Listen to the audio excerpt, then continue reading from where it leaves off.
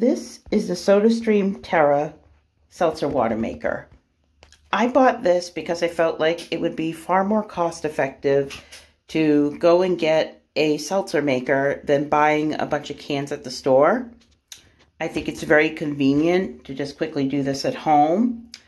It comes with a bottle that kind of fits into the machine, as you can see.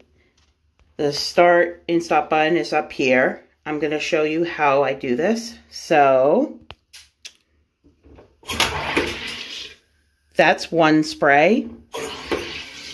That's two sprays. So now that I did that twice, that should be enough. You only need like a very light tap, 1 to 2 seconds per time you press that button, and your seltzer water should be ready. And then all I do is I just take this out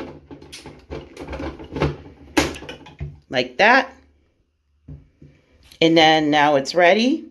This is what it looks like coming out, and I have a cap here you can put over the top, and it is ready to serve.